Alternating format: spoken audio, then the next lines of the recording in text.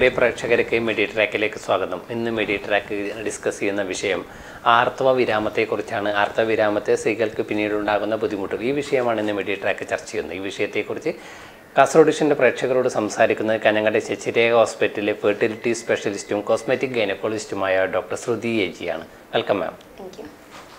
C മാം, ആർത്തവ വിരാമം, സ്ത്രീകളിൽ ഉണ്ടാകുന്ന ആർത്തവ വിരാമം അവർക്കുണ്ടാകുന്ന ധാരാളം ബുദ്ധിമുട്ടുകൾ, മാനസികമായും ശാരീരികമായും പല ബുദ്ധിമുട്ടുകളും ഉണ്ടാകുന്നു. C actually what is menopause? Menopause അത് നിങ്ങൾ മലയാളത്തിൽ പറഞ്ഞ പോലെ പീരിയഡ്സ് സ്റ്റോപ്പ് ആകണത്. സോ പീരിയഡ്സ് എല്ലാ മാസം കുട്ടികളുള്ള സ്ത്രീകളിൽ മാസമാസമായിട്ട് കൃത്യമായിട്ട് വരും. പിന്നെ ഒരു ഏജ് ഗ്രൂപ്പ് ആകുമ്പോഴത്തേക്ക് ഒരു മെനോപോസ് എന്ന് പറയും. സോ അത് സ്റ്റോപ്പ് ആവും. സോ ആ ഒരു പെട്ടെന്ന് പീരിയഡ്സ് സ്റ്റോപ്പ് ആവുന്നത് കൊണ്ട് മെനോപോസ് എന്നാണ് പറയണത്. ഇതൊരു പെട്ടെന്ന് ഒന്നും സ്റ്റോപ്പ് ആവില്ല, സ്ലോ ആയിട്ട് ലൈക്ക് ഡിലേ ആയി പോവും. പിന്നെ ഒരു 6 months to 1 year വരെ മാസകുളി വന്നില്ല എന്ന് പറഞ്ഞാൽ അതിനെ മെനോപോസ് എന്ന് പറയും. മിനിമം 1 year വരെ മാസകുളി വരാതെ ഇരിക്കുമ്പോഴാണ് നമുക്കതിനെ ഇനി മെനോപോസ് ആയി ഈ സ്ത്രീക്കെന്ന് പറയാൻ പറ്റും. ഇത് നേരത്തെ സൂചിപ്പിച്ചത് മാം, ഇത് ഏത് age? After 45? Correct. 45 to 55 years ആണ് മെനോപോസ് ആവാനുള്ള സമയം. കറക്റ്റ് ആയിട്ട് ഉള്ള സമയം 45 to 55. ഏത് വയസ്സിലായാലും മാസകുളി നിൽക്കാൻ പറ്റും. പക്ഷെ കുറച്ച് നേരത്തെ ഒരു 40 to 45 കുഴപ്പമില്ല എന്ന് പറയുന്നത്. സംതിങ് കോൾഡ് ഏർലിയർ ദാൻ 40 പറഞ്ഞാൽ പ്രിമച്യൂർ മെനോപോസ് എന്ന് പറയും. 40 yearsക്കാൾ കുറവായിട്ടുണ്ടാണെങ്കിൽ നേരത്തെ പീരിയഡ്സ് നിന്നിട്ടുണ്ടെന്ന കണക്ക്. Okay. So 45 to 55 is okay. ആ സമയത്ത് നിന്നിട്ടാണെങ്കിൽ 10 എടുത്ത് ഡോക്ടറെ അടുത്ത് പോകണം, ബുദ്ധിമുട്ടുകളുണ്ട്, അങ്ങനെ ചിന്തിക്കണമെന്നില്ല. ബട്ട് 40ക്കാൾ മുമ്പ് തന്നെ periods നിന്നിട്ടുണ്ടാണെങ്കിൽ that is not right. കാണിക്കേണ്ടി വരും. വേറെ എന്തെങ്കിലും പ്രശ്നങ്ങളുണ്ടോ എന്താണെന്ന് ചെക്ക് ചെയ്യേണ്ടി വരും. മാം, നമ്മൾ ഇതിൽ സാധാരണ ഒരു മെനോപോസ് സ്റ്റേജിൽ വരുമ്പോൾ ശരീരം ഉണ്ടാക്കുന്ന ചില ലക്ഷണങ്ങൾ ഉണ്ടാവുമല്ലോ. അപ്പോൾ ആ സമയത്ത് സ്ത്രീകൾക്ക് ശരീരം കാണിക്കുന്ന ലക്ഷണങ്ങൾ എന്തൊക്കെയായിരിക്കും? പീരിയഡ്സ് നിന്ന് കഴിഞ്ഞാൽ ഇല്ല ഒരു 2 to 3 years മുമ്പേ പ്രീ മെനോപോസൽ ഏജ് ഗ്രൂപ്പ് തന്നെ ഉണ്ടാവും. ആ ഒരു പ്രീ മെനോപോസൽ ഏജ് ഗ്രൂപ്പിൽ തന്നെ കുറെ പ്രശ്നങ്ങൾ കാണാൻ തുടങ്ങും. ഈ എല്ലാ പ്രശ്നങ്ങൾ വരാനുള്ള കാരണം ബോഡിയിലുള്ള ഒരു ഫീമെയിൽസിൽ ഒരു ഹോർമോൺസ് ഉണ്ടാവും. എല്ലാവരിലും ഹോർമോൺസ് ഉണ്ടാവും. ഫീമെയിൽസിൽ ഈസ്ട്രോജൻ എന്ന് പറഞ്ഞ ഒരു ഹോർമോൺ ഉണ്ടാവും. അത് ബോഡിയിൽ ഡിക്ലൈൻ ആവാൻ തുടങ്ങും, കുറവാൻ തുടങ്ങും. അത് കുറഞ്ഞ ഇന്ന് നോർമൽ ഉണ്ട്, നാളെ 0 ഒന്നും ആവില്ല. So it's A slow process. So ഒരു 2-3 years മുമ്പേ നമുക്ക് അതിന്റെ വ്യത്യാസങ്ങൾ കാണാൻ തുടങ്ങും. ആ ഹോർമോൺ ലെവൽസ് കുറവാകുമ്പോഴത്തേക്ക് ബോഡിയിൽ കുറെ വ്യത്യാസങ്ങൾ കാണും. പറഞ്ഞാൽ സ്റ്റാർട്ടിങ് ഫ്രോം ലൈക്ക് ജനറൽ ആയിട്ടൊരു ചൂട് കൂടുതലാവാൻ തുടങ്ങും. ചൂട് എടുക്കുന്നത് അങ്ങനെ ഒരു ചൂടാവാൻ തുടങ്ങും. പ്ലസ് ദേ ബി സ്വെറ്റിംഗ് മോർ, കൂടുതൽ സ്വെറ്റിംഗ് ഉണ്ടാവും. പിന്നെ വെയിറ്റ് ഗെയിൻ ആവാൻ തുടങ്ങും. തടി കൂടുന്നുണ്ട്. ഇപ്പൊ എല്ലാവരും ഒരു വയസ്സനുസരിച്ചിട്ടുള്ള തടിയാണ് എല്ലാവർക്കും അറിയാം. സോ അത് പ്രോബബ്ലി ഈ oestrogen hormone വ്യത്യാസമാകുമ്പോഴത്തേക്ക് they will be easily gaining wait കുറവാകുമ്പോഴത്തേക്ക്. പിന്നെ then you will have A little bit of mood swings, ഒരു ഇറിറ്റബിലിറ്റി, വേഗദ്വേഷം വരണത്, അതെല്ലാം വരാനുള്ള സാധ്യതകൾ കൂടുതലുണ്ടാവും. ഇപ്പൊ കുറച്ച് ചൂടുണ്ടാണെങ്കിൽ സഹിക്കാൻ പറ്റൂല അവർക്ക്. സോ ആ ഒരു ഹീറ്റ് ഇൻടോളബിലിറ്റി കുറച്ച് വരാനുള്ള സാധ്യതകൾ കൂടുതലാണ്. പിന്നെ ഹോർമോൺ ലെവൽസ് വരുമ്പോൾ ഈസ്ട്രോജൻ കുറവാകും. തൈറോയിഡിന്റെ ലെവൽസും ആ ഏജ് ഗ്രൂപ്പിൽ കുറച്ച് വ്യത്യാസമായിട്ട് കാണാനും മതി. Okay. So next other than generalise symptoms ലോക്കലായിട്ട് വരുമ്പോൾ ബോൺ റിസോർപ്ഷൻ ആവാൻ തുടങ്ങും. ബോൺ എല്ലിന്റെ തേയ്മാനം കുറവാൻ തുടങ്ങും. ബിക്കോസ് ഈസ്ട്രോജൻ കുറവായതുകൊണ്ട് കാൽഷ്യം അബ്സോർപ്ഷൻ കുറവാകും. ഇപ്പോൾ ബോൺ വീക്കനിങ് ആവാൻ തുടങ്ങും. അതുകൊണ്ട് ആ ജോയിന്റ് പെയിൻസ് മറ്റതെല്ലാം ആ സമയത്തിൽ വരണത്. Okay. Then coming to the local യോനി ഭാഗത്തിന്റെ vaginal area where oestrogen is required. വേണം അവിടെ ആ സ്ഥലനെ ഒരു ഹെൽത്തി മെയിൻറ്റെയിൻ ആക്കാൻ. സോ അവിടുത്തെ ഒരു നാച്ചുറൽ ഗ്ലാൻഡ്സൊക്കെ മറ്റേതൊക്കെ എല്ലാം ആ ഒരു വെജൈനൽ ടിഷ്യൂസ് ബ്ലഡ് സപ്ലൈ കുറവാൻ തുടങ്ങും. ഇപ്പൊ ജനറലി ആ ഒരു ബന്ധപ്പെടാനുള്ള സമയത്തിൽ മറ്റേ സമയത്തിലെല്ലാം ആ സ്ഥലം കുറച്ച് പുകച്ചിലെടുക്കാനോ ഡ്രൈ ആവാനോ സാധ്യതകൾ കൂടുതലാണ്. അതില്ലാത്ത സമയത്തിൽ വെറുതെ ഇരിക്കുമ്പോൾ ആ സ്ഥലം ഒരു പുകച്ചിൽ ഫീൽ ആവും, ഡ്രൈനെസ്. കാരണം അവിടെ കൂടുതൽ ഡ്രൈ ആവണത് കൊണ്ടും ഒരു ഇറിറ്റബിലിറ്റി ഉണ്ടാവും. സോ ഈ രണ്ട് കോമൺ ആയിട്ട് കാണും. പ്ലസ് യു വിൽ ഹാവ് ഈ ചുമയ്ക്കുമ്പോൾ തുമ്മുമ്പോൾ മൂത്രപ്പോവും. അത് എല്ലാവർക്കും കൂടുതൽ പ്രസവിച്ചിട്ടാണെങ്കിൽ ചില ആൾക്കാർക്ക് ഒരു 30-35 years ഉണ്ടാവും. പക്ഷെ ഈ പീരിയഡ്സ് നിന്ന് കഴിഞ്ഞ ശേഷം ഒന്നും കൂടി കൂടാനുള്ള സാധ്യതയുണ്ട്. കാരണം ആ ടിഷ്യൂക്ക് ബ്ലഡ് സപ്ലൈയിലെ കുറവാകുമ്പോഴത്തേക്ക് ഒരു മൂത്രസഞ്ചിക്ക് ഒരു സപ്പോർട്ട് ഉണ്ടാവും. ആ സപ്പോർട്ട് കുറച്ച് കുറവാകും. അങ്ങനെ ആകുമ്പോഴത്തേക്ക് ചുമയ്ക്കുമ്പോൾ തുമ്മുമ്പോൾ കുറച്ചൊരു മൂത്രം പോകും. അല്ല ചില ആളിൽ കുറച്ചും കൂടി അധികമാവും. മുമ്പ് ഉണ്ടായിരുന്നു കുറച്ച്, ഇങ്ങനെ മെനോപോസ് ആകുമ്പോഴത്തേക്ക് അത് അധികമാവും. കുറച്ച് ചിരിക്കുമ്പോഴേ കുറച്ച് ചുമയ്ക്കുമ്പോഴേ മൂത്രം പോകാൻ തുടങ്ങും. ഇപ്പം ഡോക്ടർ സൂചിപ്പിച്ചതുപോലെ ഇപ്പം മെനോപോസ് വന്നു കഴിഞ്ഞാൽ ശരീരം കാണിക്കുന്ന ലക്ഷണങ്ങൾ, ശരീരത്തിലുണ്ടാക്കുന്ന അസ്വസ്ഥതകൾ, ഇങ്ങനെ ഇപ്പോൾ ഈ പറഞ്ഞ ലക്ഷണങ്ങളൊക്കെ വന്നു കഴിഞ്ഞാൽ അതിനൊരു പെർമനൻറ്റ് അല്ലെങ്കിൽ ഒരു സൊല്യൂഷനിലേക്ക് എത്താൻ പറ്റും, അങ്ങനെ ഏതെങ്കിലും ട്രീറ്റ്മെൻറ്റ് ഉണ്ടോ അതിന്? ട്രീറ്റ്മെന്റ് ഉണ്ട്, ടു മെയിൻറ്റെയിൻ ദാറ്റ് ലൈഫ് തന്നെയാണ് പറയാൻ പറ്റും. ആക്ച്വലി ഇതെല്ലാം ഓൾമോസ്റ്റ് ഫിസിയോളജിക്കൽ എന്ന് പറയാം, അസുഖം എന്ന് പറയാനാവില്ല അൺലെസ് ഇറ്റ് ഇസ് എന്താ ഈ ചുമയ്ക്കുമ്പോൾ തുമ്മുമ്പോൾ മൂത്ര പോണതോ ഇല്ല ഒരു ജോയിന്റ് പെയിൻ വരാൻ തുടങ്ങുന്നത്. കാരണം എല്ലാ സ്ത്രീക്ക് ആവണത് തന്നെ അൺലെസ് യു ആർ ഹെൽത്തി. പറഞ്ഞാൽ മുമ്പേ കാൽഷ്യം ലെവൽസ് നല്ല ഉണ്ട്, മുമ്പേ you are in to healthy life style where നിങ്ങൾ നല്ല ഭക്ഷണം ഫ്രൂട്ട്സ് മറ്റേതെല്ലാം കൂടുതൽ ആരോഗ്യമുള്ള ഭക്ഷണം കൂടുതൽ കഴിക്കുന്നുണ്ട്. സോ ദീസ് സിംറ്റംസിനെ നിങ്ങൾ വേഗം അതിനെ സഹിക്കാൻ പറ്റും. Okay, you can call it സഹിക്കാൻ പറ്റും. പറഞ്ഞാൽ വലിയ ഒരു പ്രശ്നങ്ങളൊന്നും അല്ല ആക്ച്വലി. ഇപ്പൊ എങ്ങനെ പ്രഗ്നൻസി അതൊന്നും അസുഖമൊന്നും അല്ലല്ലോ, it's A physiological thing which happens in A female. അതേപോലെ menopause period start ആവണത് menarche and menopause is something which is physiological. അതിന് നിങ്ങൾ if your life style is already good, ഇപ്പൊ യുവർ മെയിൻറ്റെയിൻ ഹെൽത്തി സ്റ്റൈൽ ആരോഗ്യമുള്ള ഭക്ഷണങ്ങൾ exercise മറ്റേതെല്ലാം ചെയ്യുന്നെങ്കിൽ ഈ menopausal symptom handle ചെയ്യുന്നത് കുറച്ചും കൂടി എളുപ്പം. ഓക്കെ, സോ വന്ന് കഴിഞ്ഞ ശേഷം ഡെഫിനറ്റ്ലി മെഡിസിൻ കൂടുതൽ ഉണ്ടാണെങ്കിൽ സഹിക്കാനാവുന്നില്ല, it is reaching above the threshold ഉണ്ടാണെങ്കിൽ definitely treatment options ഉണ്ട്. Basically we don't jump in to treatment. പറഞ്ഞാൽ ഹോർമോൺ കുറവായാലും ഹോർമോൺ റീപ്ലേസ്മെന്റ് ആയിരിക്കും. I come to that later. അതുക്കാൻ മുമ്പ് നമ്മൾ ലൈഫ് സ്റ്റൈൽ തന്നെ മോഡിഫൈ ആക്കാൻ പറയും. So if you will just identify, ഇപ്പോൾ patient മുമ്പേ മെല്ലിട്ടുണ്ട് ഇല്ല തടിയുള്ളതാണെങ്കിൽ മെല്ലിട്ടുണ്ടാണെങ്കിൽ ദിൽ be able to tolerate little better. തടി ഉണ്ടാണെങ്കിൽ ഓൾറെഡി ഒന്നും കൂടി തടി കൂടാൻ തുടങ്ങും, മുമ്പേ അവർക്ക് സ്വെറ്റിംഗ് ഉണ്ടാവും. സോ ഓൾ ദോസ് ലൈഫ് സ്റ്റൈലിനെ കുറച്ചും കൂടി നമ്മൾ മാറ്റാൻ പറയും. കോട്ടെ, അതല്ലാതെ കുറച്ചും കൂടി സിംറ്റമാറ്റിക് ആയിട്ടുള്ള ട്രീറ്റ്മെന്റും പറയും. കാൽഷ്യം സപ്ലിമെന്റ്സ് ആയിരിക്കും, വൈറ്റമിൻ ഡി സപ്ലിമെന്റ്സ് ആയിരിക്കും, അങ്ങനെ സപ്ലിമെന്റ്സ് ആയിട്ട് നമ്മൾ കൊടുക്കാറുണ്ട്. സോ പിന്നെ കുറച്ചുകൂടി കൗൺസിലിങ്ങിന്റെ രീതിയിൽ we do tell them. So അതല്ലാതെ നമുക്ക് അതിനെ മതിയാവുന്നില്ല and they are very much in trouble, കൂടുതൽ പ്രശ്നങ്ങൾ ഉണ്ടെന്ന് കണ്ടാൽ then only we go to A hormone replacement therapy.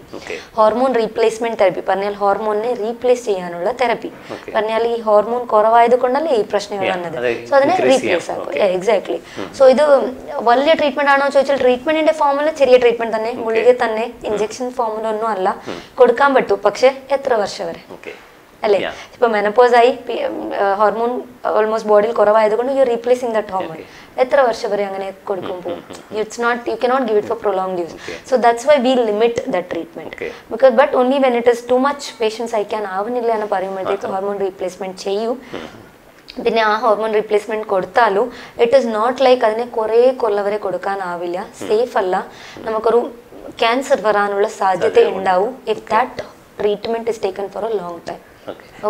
C മാം, ഞാൻ നേരത്തെ പറഞ്ഞ അതായത് പ്രിമച്വർ മെനോപോസിനെ കുറിച്ച് പറഞ്ഞു, അതിന്റെ കാരണങ്ങൾ എന്തായിരിക്കും?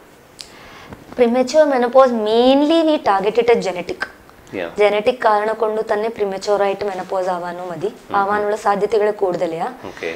ഇപ്പോൾ ഉള്ള സ്ഥിതിക്ക് ലൈഫ് സ്റ്റൈൽ മോഡിഫിക്കേഷൻ എന്ന് പറയാൻ പറ്റും. പറഞ്ഞാൽ not so healthy life style, diet ആയിരിക്കും, എക്സസൈസ് ആയിരിക്കും, അല്ല ഇപ്പോൾ ഉള്ള കെമിക്കൽസ് മറ്റേതിലല്ല, എല്ലാത്തിലും പ്രിസർവേറ്റീവ്സ് ഉണ്ട്, കെമിക്കൽസ് ഉണ്ട്, പ്ലാസ്റ്റിക് കണ്ടന്റ് ഉണ്ട്, all those things are there. We don't know in point out ഇത് കൊണ്ട് ഇത് ക്യാൻസർ വരുമോ, ഇത് കൊണ്ട് ഇങ്ങനത്തെ പ്രശ്നം വരുമോ, ഇത് കൊണ്ട് പ്രിമച്വർ മെനോപോസ് വരുമോ എന്ന് പറയാനൊന്നും ആവില്ല. നമ്മള് ചില കുട്ടികളിൽ പ്രിമച്വർ ഓവേരീസ് ഫെയിലിയർ ആവാനും കണ്ടിട്ടുണ്ട്. അപ്പോഴും ചെറിയ കുട്ടികൾ പറഞ്ഞാൽ ഒരു 28, 30, 25 ഇയേഴ്സ് അങ്ങനത്തെ ഉള്ള ആൾക്കാരിൽ ചിലപ്പോൾ എഗിന്റെ ക്വാളിറ്റി മുഴുവൻ കുറവായിട്ടുണ്ടാവും. ഡെഫിനറ്റ്ലി അവർ പീരിയഡ്സ് നിൽക്കും. Okay, so this criteria is also there. That's why we have been very much insisting on a healthy lifestyle. Okay, so വരാനുള്ള സാധ്യതകൾ ഉണ്ട്. സീമ, നമ്മളിപ്പോൾ സാധാരണ നാച്ചുറൽ ആയിട്ടുണ്ടാകുന്ന മെനോപോസിനെ കുറിച്ച് നമ്മൾ ഡിസ്കസ് ചെയ്യും. ഇപ്പോൾ സർജറി കഴിഞ്ഞപ്പോൾ സർജിക്കൽ മെനോപോസ് ഉണ്ടല്ലോ, ഫോർ എക്സാമ്പിൾ യൂട്രസ് ഒക്കെ റിമൂവ് ചെയ്ത് കഴിഞ്ഞാൽ അങ്ങനെയുള്ള സ്റ്റേജിൽ ഇപ്പോൾ ശരീരത്തിലുണ്ടാകുന്ന ബുദ്ധിമുട്ടുകൾ അത് ആ പ്രൊസീജിയർ ഒന്ന് വിചാരിക്കും. യൂഷ്വലി സർജിക്കൽ മെനോപോസ് പറഞ്ഞാൽ സർജറി ചെയ്തത് കൊണ്ടൊരു പീരിയഡ്സ് നിന്നു എന്നുള്ള സമയത്തിൽ ഇതിൽ 2 ways. ഒന്ന് ഓവറി എടുക്കണത്, ഒന്ന് യൂട്രസ് മാത്രം എടുക്കണത്. ഓവറി മാത്രം എടുക്കണത് വളരെ വളരെ കുറവാണ്. ഓക്കെ, ബിക്കോസ് ഓവറീസിനെ നമ്മൾ തൊടില്ല, മാക്സിമം നമ്മൾ അതിനെ വെക്കാൻ നോക്കും, what ever position other than cancer. Okay, പിന്നെ യൂട്രസിനെ റിമൂവ് ചെയ്യണത് what we R protocol or general രീതിയിൽ പറയുമ്പോൾ 40 ഇയേഴ്സിന് മുമ്പ് പരമാവധി യൂട്രസിനെ റിമൂവ് ചെയ്യരുതെന്ന് പറയുന്നു. മാക്സിമം മിനിമം 40 ഇയേഴ്സ് ആവണം, അത് കഴിഞ്ഞിട്ട് യൂട്രസ് റിമൂവ് ചെയ്താൽ മതി പ്രശ്നങ്ങൾ ഉണ്ടാണെങ്കിൽ എന്ന് പറയുന്നു. അതിന്റെ മുമ്പ് ഇപ്പൊ എന്ത് അസുഖം ഉണ്ടാണെങ്കിലും പ്രോബ്ലി മുള ഉണ്ട്, മുളനെ മാത്രം എടുത്താൽ മതി. You don't need to take uterus whole uterus out. Okay, പിന്നെ അങ്ങനെ ഒരു 40 ഇയേഴ്സ് കഴിഞ്ഞ ശേഷം നമ്മൾ യൂട്രസിനെ എടുക്കുന്നുണ്ട് ആണെങ്കിലും യൂട്രസിനെ എടുക്കാം, അണ്ടാശിനെ അവിടെ തന്നെ വെക്കാൻ പറ്റും. Okay, so we should know that ഈ ഹോർമോൺസ് എല്ലാം ഞാൻ ഇത്ര പറഞ്ഞില്ലേ, ഈ ഹോർമോൺസ് എല്ലാം സെക്രീറ്റ് ആക്കുന്നത് യൂട്രസ് അല്ല മെയിൻലി. യൂട്രസിന് ചെറിയൊരു ഫീഡ്ബാക്കേ ഉള്ളൂ, പക്ഷെ മെയിൻലി ഓവറീസ് ആണ്, അണ്ടാശകളാണ്, 2 അണ്ടാശയം ഉണ്ടാവും. ഈ അണ്ടാശകളാണ് ഈ ഹോർമോണിനെ ഉത്പത്തി ആവുന്നത്. Okay, so these are the ovaries. നമ്മൾ ഹിസ്റ്റക്ടമി പറഞ്ഞാൽ ഇപ്പൊ മുളകളുണ്ട് പറഞ്ഞാൽ ഇതാണ് ഫൈബ്രോയിഡ്. അപ്പൊ ഇങ്ങനെ ഉണ്ടാണെങ്കിൽ നമ്മൾ ഒന്നാ യങ്ങർ ദൻ 40 ആയാലും മുള മാത്രം എടുത്താൽ മതി എന്ന് പറയുന്നത്. ഇപ്പൊ മോർ ദൻ 40 ആയി, ഇപ്പൊ ബ്ലീഡിങ് വ്യത്യാസങ്ങൾ കൂടുതലുണ്ട് മറ്റേതാണെങ്കിൽ ആ യൂട്രസിനെ എടുക്കാം, പക്ഷെ ഓവറീസിനെ അവിടെ തന്നെ വെക്കാന്ന് പറയും. മാക്സിമം ട്യൂബിനെ എടുക്കും. ഓക്കെ, ഓവറീസിനെ എടുക്കാത്ത കാരണം ഈ ഈസ്ട്രോജൻ അതെല്ലാം ഹോർമോൺസ് പറഞ്ഞില്ലേ, അത് കണ്ടിന്യൂസ് ആയിട്ട് വരും. പ്രോബബ്ലി സർജിക്കലായിട്ട് മെനപ്പോസ് വരൂല്ലായിരിക്കും, പറഞ്ഞാൽ ബ്ലീഡിങ് വരൂല്ലായിരിക്കും, മെനപ്പോസ് എന്ന് പറയാൻ പറ്റും. പക്ഷെ ബോഡിയിൽ ഈസ്ട്രോജൻ ഹോർമോൺ ഒന്നും കൂടി ഉത്പത്തി ആയിക്കൊണ്ടിരിക്കും. ഓക്കെ, സോ ആ ഒരു ബോഡി ഞാൻ പറഞ്ഞില്ലേ, ഹോട്ട് ഫ്ലഷസ് എല്ലാം മൈ ചൂടാവണത്, ഇറിറ്റബിലിറ്റി ഇല്ല, ഈസ്ട്രോജൻ ലെവൽസ് കുറവാണ്, അതെല്ലാം പട്ടനെ ആവില്ല. പീരിയഡ്സ് പട്ടനെ നിന്ന് പോകും ഇത് ഇല്ലാത്ത കൊണ്ട്. പക്ഷെ ബോഡിയിലുള്ള ഹോർമോൺസ് കുറച്ച് വർഷങ്ങൾ അങ്ങനെ തന്നെ മെയിൻറ്റെയിൻ ആവും. So that's why we do recommend maximum ഓവറീസിനെ അത്യാവശ്യം ഇല്ല ആണെങ്കിൽ just discuss with your doctor. ഇപ്പൊ നമ്മൾ ഹിസ്റ്റക്ടമി എന്ന് പറഞ്ഞാൽ ഓവറീസ് എടുക്കുന്നു ഇല്ലേ, ഓവറീസിന് പരമാവധി എടുക്കാതെ പോലെ ട്രൈ ചെയ്യണം, അറ്റ്ലീസ്റ്റ് ഒരു 45 ഇയേഴ്സ് വരെ. പിന്നെ എന്തായാലും മെനപ്പോസ് ആവാനുള്ള ടൈം അല്ലേ, അത് കഴിഞ്ഞിട്ട് എന്തായാലും ചെയ്യുവാണെങ്കിൽ ഷുഡ് ബി ഓക്കെ. ഇത് നേരത്തെ നമ്മൾ ഡിസ്കസ് ചെയ്ത വിഷയം, അതായത് പ്രിമച്വർ മെനോപ്പോസ് അല്ലെങ്കിൽ മെനോപ്പോസ്, ഇതിന് ഏതെങ്കിലും തരത്തിൽ ട്രീറ്റ്മെന്റ് ആ ഒരു ആംഗിൾ പോയി കഴിഞ്ഞാൽ ഏതെങ്കിലും തരത്തിലുണ്ടാവും? പ്രിമച്വർ മെനപ്പോസ് എന്ന് പറയുമ്പോഴത്തേക്ക് ഇറ്റ് ഡിപ്പെൻഡ്സ് അവരുടെ ഫാമിലി കംപ്ലീറ്റ് ആയിട്ടുണ്ടോ, ഫാമിലി കംപ്ലീറ്റ് ആയിട്ടില്ല എന്നുണ്ടാണെങ്കിൽ. ഫാമിലി കംപ്ലീറ്റ് ആയിട്ടില്ല ആണെങ്കിൽ നമ്മളുടെ ഫെർട്ടിലിറ്റിയുടെ രീതിയിൽ ചിന്തിക്കേണ്ടി വരും അല്ലേ. സോ ഇപ്പൊ കല്യാണം ലേറ്റ് ആയിട്ടുണ്ടാവും, ഇല്ല സെക്കൻഡ് മാരേജ് ആയിരിക്കും, ഇല്ല കുറെ ഫെർട്ടിലിറ്റി ട്രീറ്റ്മെന്റ്സ് എടുക്കുന്നുണ്ട്, റിസർവ് കുറവായി, അതുകൊണ്ട് ഇപ്പൊ ഓൾമോസ്റ്റ് പീരിയഡ്സ് നിന്ന് പോയി അങ്ങനെയുള്ള സമയത്തിൽ ഫെർട്ടിലിറ്റി ട്രീറ്റ്മെന്റ്സ് പറ്റുമോ എന്നുള്ളത് ചെയ്യാനാവും. പക്ഷെ it will go directly to advanced treatment. ഇപ്പൊ നമ്മളെ സാധാരണ ഗുളിക കൊടുത്തിട്ടോ ഇഞ്ചക്ഷൻസ് കൊടുത്തിട്ടോ ചെയ്യാനുള്ള ചാൻസസ് വളരെ കുറവാണ്. നമുക്ക് ഒന്ന് അറിഞ്ഞിരിക്കണം, ഈസ്ട്രോജൻ കുറവാവണത് ഇല്ല പീരിയഡ്സ് നിൽക്കണത് അണ്ടാശയുടെയും വയസ്സായിട്ടുണ്ടാവും. C as we age ovaries also age, അവരുടെ ഹോർമോൺ ലെവൽസ് എല്ലാം കുറവായിട്ടുണ്ടാവും. പറഞ്ഞാൽ അതാണ് എഗ് ഉത്പത്തിയായിട്ട് കൊടുക്കുന്നത്. സോ അവരുടെ ഹോർമോൺ ലെവൽസ് കുറവായിട്ടുണ്ടെങ്കിൽ എഗ്ഗിന്റെ ക്വാളിറ്റി ക്വാണ്ടിറ്റി എല്ലാ കണക്ക് എല്ലാം കുറവായിട്ടുണ്ടാവും. സോ ആ സമയത്തിൽ നമുക്ക് സാധാരണ രീതിയിൽ ഗർഭിണിയായിട്ട് കിട്ടാനുള്ള ചാൻസ് പീരിയഡ്സ് കഴിഞ്ഞ ശേഷം ഉണ്ടാവില്ല. ഓക്കെ, സോ അങ്ങനെ നമ്മൾ അഡ്വാൻസ് രീതിയിൽ പോവും, IVF രീതിയിൽ പോവും. IVF-ലായാലും ഇപ്പൊ ഞാൻ കോമൺ എക്സാമ്പിൾ ആയിട്ട് പറയണത്, ആക്സിഡന്റ് ആയി ഒരാൾക്ക്, നല്ലോണം ബ്ലഡ് പോയി, what do we do? Blood ബാങ്കിന് പോയിട്ട് ഡോണറായിട്ട് ബ്ലഡ് എടുത്തിട്ട് ബ്ലഡ് കൊടുക്കും. അതേപോലെ എഗ് എല്ലാം തീർന്നു പോയി, so what do we do? ഡോണറായിട്ട് ആൾക്കാർ എഗ് കൊടുക്കാനുള്ള ഓപ്ഷൻസ് ഇപ്പൊ അവൈലബിൾ ആണ്. സോ ആ ഡോണറായിട്ട് എഗ് എടുത്തിട്ടു, ഇപ്പൊ എഗ് ഇവിടെ തീർന്നത് കൊണ്ട് will have to have some source. അതിനെ ഒരു IVF രീതിയിൽ ഹസ്ബൻഡിന്റെ സ്പേം ആയിരിക്കും, ഇല്ല ഡിപ്പെൻഡിങ് ഓൺ ഹസ്ബൻഡിന്റെ സ്പേം ക്വാളിറ്റി ക്വാണ്ടിറ്റി അതിനെ അനുസരിച്ചിട്ട് അത് ഡോണർ ആണോ സെൽഫ് ആണോ നോക്കിയിട്ട് ആ എഗ്ഗിനെ സ്പേം വെച്ച് കൊടുത്തിട്ട് ഒരു ഭ്രൂണം ഇല്ല കുഞ്ഞി ആക്കിയിട്ട് പിന്നെ ഈ പെണ്ണിന്റെ യൂട്രസിന്റെ ഉള്ളിൽ തന്നെ വെക്കാൻ പറ്റും. പക്ഷെ കുറെ കൊല്ലം ആവാൻ പാടില്ല. പീരിയഡ്സ് നിന്നിട്ട് ഒരു 4-5 ഇയേഴ്സ് കുറെ ആയാൽ യൂട്രസ് ചുരുങ്ങും. സോ അതുകൊണ്ട് പീരിയഡ്സ് നിന്നിട്ടുണ്ട്, നേരത്തെ നിന്നിട്ടുണ്ട്, പ്രഗ്നൻസി പ്ലാൻ ഉണ്ടെങ്കിൽ പെട്ടെന്ന് ട്രീറ്റ്മെന്റ് ഓപ്ഷൻസിലേക്ക് പോകണം. കാരണം യൂട്രസിന്റെ സൈസ് ചുരുങ്ങാൻ പാടില്ല. പിന്നെ അതിന്റെ പ്രോസസ് ഒന്നും കൂടി പ്രഗ്നൻസി ധരിക്കാനുള്ള ചാൻസസ് മറ്റതെല്ലാം കുറച്ചും കൂടി ക്വസ്റ്റ്യൻ മാർക്ക് ഒക്കെ വരും. സോ അതുകൊണ്ട് will have to think about. Doctor, menopause വന്ന ശേഷം സ്ത്രീകൾക്ക് ഉണ്ടാകുന്ന പലതരത്തിലുള്ള ശാരീരിക ബുദ്ധിമുട്ടുകളെ കുറിച്ച് നമ്മൾ ഡിസ്കസ് ചെയ്തിരുന്നു. ഇപ്പോൾ ലോക്കലായിട്ട് ഉണ്ടാകുന്ന പല പ്രശ്നങ്ങളുണ്ട്, നേരത്തെ മേഡം സൂചിപ്പിച്ചതുപോലെ. അങ്ങനെ ഉണ്ടാകുന്ന സമയത്ത് ഉണ്ടാകുന്ന ട്രീറ്റ്മെന്റ്, കൊടുക്കാൻ പറ്റുന്ന ട്രീറ്റ്മെന്റ് ഏതൊക്കെയാണ്? ആസ് ഐ ടോൾഡ്, ആ ഒരു സ്ഥലം വെജൈനൽ സ്ഥലത്തിൽ ഡ്രൈനെസ് പുകച്ചിൽ ബേണിംഗ് സെൻസേഷൻ വരുമ്പോൾ നമുക്ക് വെജൈനന്റെ ബ്ലഡ് സപ്ലൈ മറ്റതെല്ലാം കൂട്ടണം. ഓക്കെ, സോ അതിനെ കൂട്ടാനുള്ള ലോക്കലായിട്ട് നമ്മൾ ചിലപ്പോൾ ഈസ്ട്രോജൻ ജെൽസ് ഉണ്ടാവും, ഇല്ല ലുബ്രിക്കൻറ്റ് ഉണ്ടാവും. സോ അതെല്ലാം കൊടുക്കാറുണ്ട്. അത് എത്രത്തോളം ഹെൽപ്പ് ആവുന്ന നോക്കും. പ്ലസ് അതല്ലാതെ ഇപ്പൊ അഡ്വാൻസ് ആയിട്ട് നമുക്ക് നാച്ചുറൽ രീതിയിൽ ഇപ്പൊ ഞാൻ പറഞ്ഞ ഈ ജെൽസ് എന്ന് പറഞ്ഞില്ലേ, ഈ ജെൽസ് ലോക്കലായിട്ട് ആ ഒരു ടൈമിൽ ഇംപ്രൂവ്മെന്റ് ആക്കാനോ കൊടുക്കും. പ്രശ്നങ്ങൾ കുറവാണ്. പക്ഷെ നാച്ചുറൽ രീതിയിൽ ശരിയായിട്ട് കിട്ടൂല. ലോക്കലായിട്ട് ബ്ലഡ് സപ്ലൈ കൊടുക്കാനുള്ളത് 2 രീതിയിലുള്ള ട്രീറ്റ്മെന്റ് ഉള്ളത്. ഒന്ന് ലേസർ വെജൈനൽ റിജുവിനേഷൻ എന്ന് പറയും. ഇപ്പൊ നമ്മൾ എവിടെയല്ല റിജുവിനേഷൻ എന്ന് ഉണ്ടാവും, മൈൻഡ് റിജുവിനേഷൻ ഉണ്ടാവും, ഫേഷ്യൽ സ്കിൻ റിജുവിനേഷൻ ഉണ്ടാവും. അതേപോലെ വെജൈനൽ റിജുവിനേഷൻ എന്ന് പറഞ്ഞാൽ അവിടുത്തെ ബ്ലഡ് സപ്ലൈ, അവിടുത്തെ ഗ്ലാൻസിനെ കുറച്ചും കൂടി ജീവ കൊടുക്കാനാണ്. അതിനൊരു ഡ്രൈനെസ് ഉള്ളത് കൊണ്ട് അതൊരു സെക്രീഷൻ കൂട്ടിയിട്ട് കിട്ടാനുള്ള ഒരു ഓപ്ഷനാണ്. ലേസർ രീതിയിലായാലും ചെയ്യാം. പിന്നെ ഒരു ഓപ്ഷൻ ഉള്ളത് PRP. PRP വെജാനൽ റിജുവിനേഷൻ ഉണ്ട്. PRP ഇപ്പൊ കോമൺ ആയിട്ട് എല്ലാവരും കേൾക്കുന്നുണ്ടാവും. ഇപ്പൊ നമ്മൾ കുറെ ഡിപ്പാർട്ട്മെന്റ്സിൽ യൂസ് ആക്കും, ഐയിൽ യൂസ് ആക്കും, ഹെയറിന്റെ PRP ഉണ്ടാവും, വൂണ്ട് ഹീലിംഗ് ഉണ്ടാവും. ബേസിക്കലി PRP പറഞ്ഞാൽ പ്ലേറ്റ്ലെറ്റ് റിച്ച് പ്ലാസ്മ, നമ്മുടെ ബ്ലഡ് തന്നെ എടുത്താൽ അതിന്റെ പ്ലേറ്റ്ലെറ്റ് കണ്ടന്റ് ഉണ്ടാവും. സോ ബേസിക്കലി പേഷ്യന്റിന്റെ ബ്ലഡ് തന്നെ എടുത്തിട്ട് സെൻട്രിഫ്യൂജ് ചെയ്തിട്ട് പ്ലേറ്റ്ലെറ്റിന്റെ അംശം മാത്രം എടുക്കും, അതിനെ എടുത്തിട്ട് വെജാനൽ ഏരിയക്ക് ഇഞ്ചെക്ട് ചെയ്യും. സാധാരണ PRP ഹെയറിന്റെ അതൊക്കെ ആണെങ്കിൽ 4 times 3 times അങ്ങനെയൊക്കെ പറയുന്നത്. Same concept. PRP basically platelet ആണ്, ഗ്രോത്ത് ഫാക്ടേഴ്സ് ആണ്. അവിടുത്തെ blood supply growth ആവാനോ neurological supply sensations മറ്റെല്ലാം കൊടുക്കാനുള്ള ഒരു പ്ലേറ്റ്ലെറ്റിന്റെ ജോലി ആയതുകൊണ്ടും അതിന്റെ എഫക്ട് നാച്ചുറൽ രീതിയിലായതുകൊണ്ട് ഒരു 2 to 3 weeks പിടിക്കും. അതുകൊണ്ട് ഒരു 2 to 3 weeks പറഞ്ഞാൽ അപ്രോക്സിമേറ്റ്ലി നമ്മൾ 3 to 4 weeks പറഞ്ഞാൽ മന്ത്ലി വൺസ് ഒരു സെഷൻ ചെയ്താൽ മതി. ദാറ്റ് വിൽ ബി 3 പ്രാവശ്യം അറ്റ്ലീസ്റ്റ് ചെയ്യണമെന്ന് പറയുന്നത്. ഡിപ്പെൻഡിങ് അവർക്ക് എത്ര ഡ്രൈനസ് ആയിട്ടുണ്ട്, എത്ര സിവിയാരിറ്റി ഉണ്ട്. 3 sessions എന്തായാലും ചെയ്തോളൂ. അവർക്ക് ഒന്നും കൂടി നല്ല ഉണ്ടോ ഒന്നും കൂടി വേണമെന്നുണ്ടെങ്കിൽ 4, 5, 6 sessions വരെയും പോകാൻ പറ്റും. But minimum 3 sessions. Same with laser. Laser ഇത് പ്ലേറ്റ്ലെറ്റ്സ് ആണ്, ഇത് ലേസർ ആണ്. സെയിം വേ ലേസറും അവിടുത്തെ ബ്ലഡ് സപ്ലൈ ഇംപ്രൂവ് ആക്കാനാ കുറച്ചും കൂടി ബെറ്റർ ആയിരിക്കും PRP-ക്കാള് treatment options.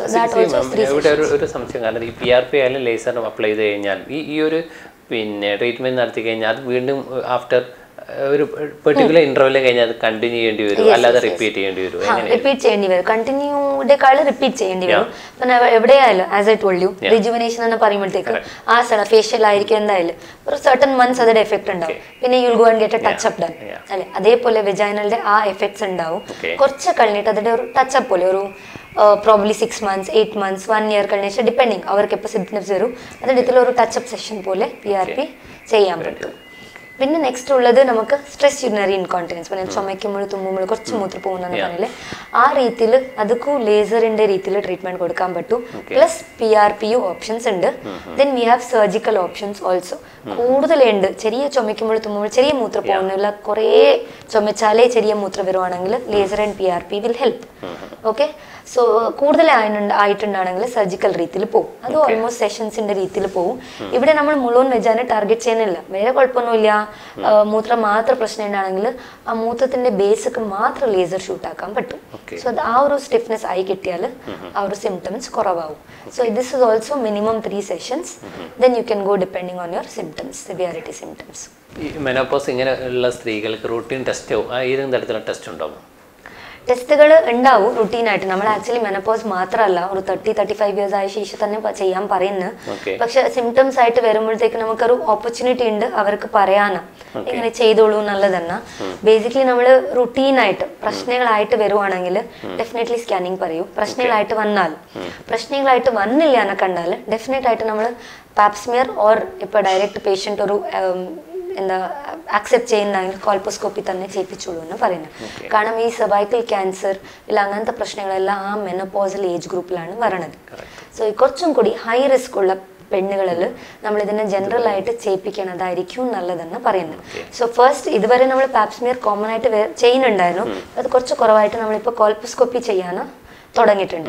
So that is one of the test which we routinely recommend എല്ലാ ഒരു പെരി മെനപ്പോസൽ ഏജ് ഗ്രൂപ്പിൽ ചെയ്യാൻ വേണ്ടിയിട്ട്. പിന്നെ പ്രശ്നങ്ങളായിട്ട് വന്നാൽ സ്കാൻ ചെയ്യാനുള്ള കാരണം മുളകൾ ഇല്ല എൻഡോമെട്രിയം പദത്തിന്റെ വ്യത്യാസങ്ങൾ ബ്ലീഡിങ് വ്യത്യാസങ്ങൾ എന്തായാലും ഉണ്ടാണെങ്കിൽ അങ്ങനത്തെ രീതിയിൽ പോകാൻ സ്കാൻ പറയൂ. ഇല്ലെങ്കിൽ അറ്റ്ലീസ്റ്റ് ഒരു പാപ്സ്മിയർ ഓർ കോൾപ്പോസ്കോപ്പി ചെയ്യിപ്പിക്കുന്നതായിരിക്കും നല്ലതെന്ന് പറയുന്നത്. പിന്നെ ഒരു ഹിസ്റ്ററി ഫാമിലിയിൽ എന്തായാലും വ്യത്യാസങ്ങളായിട്ട് ഇത് ഡയറക്റ്റ് ഗൈനാക്കെന്ന് പറയാനാവില്ല. പക്ഷെ പെണ്ണുകളായതുകൊണ്ട് ബ്രസ്റ്റിന്റെ ചേഞ്ചസ് വരാനും മതി. സോ ആ ബ്രസ്റ്റിന്റെ ചേഞ്ചസ് ഒക്കെ നമുക്ക് ഫസ്റ്റ് ഡിഗ്രി റിലേറ്റീവ് അല്ല സെക്കൻഡ് ഡിഗ്രി റിലേറ്റീവ് എന്തായാലും റിസ്ക് ഫാക്ടർ ഉണ്ട്. മുളകൾ ഉണ്ടായിരുന്നു, ബ്രസ്റ്റിൽ വ്യത്യാസങ്ങൾ ഉണ്ടായിരുന്നു അങ്ങനെ ഉണ്ടായാലും ബ്രസ്റ്റിന്റെ ചെക്കപ്പ് മാമോഗ്രഫിയോ അല്ല സ്കാനിങ്ങോ ചെയ്യണത് നല്ലതെന്ന് പറയുന്നത്. ദിസ് ആസ് എ ജനറൽ എല്ലാ പെണ്ണുകളിലും ഒരു ഹെൽത്ത് ചെക്കപ്പ് എന്ന് പറയില്ലേ, അതേപോലെ ഒരു ഗൈനാക് ചെക്കപ്പ് എന്ന് പറയുമ്പോൾ these are the things which we usually follow and better to do. Okay, ഇന്നത്തെ എപ്പിസോഡ് ഇവിടെ വൈൻഡപ്പ് ചെയ്യാം മെഡിട്രാക്കിൻ്റെ. ഓക്കെ, മെഡിട്രാക്കിൻ്റെ ഇന്നത്തെ എപ്പിസോഡ് വൈൻഡപ്പ് ചെയ്യുകയാണ്. ഈ എപ്പിസോഡിൽ കാസർഗോഡ് വിഷൻ്റെ പ്രേക്ഷകരോട് സംസാരിച്ച ഡോക്ടർ ശ്രുതി A.G കാസർഗോഡ് വിഷൻ്റെ നന്ദി അറിയിക്കുന്നു. അപ്പം എല്ലാ പ്രേക്ഷകർക്കും നന്ദി, നമസ്കാരം. Thank you. Thank you very much.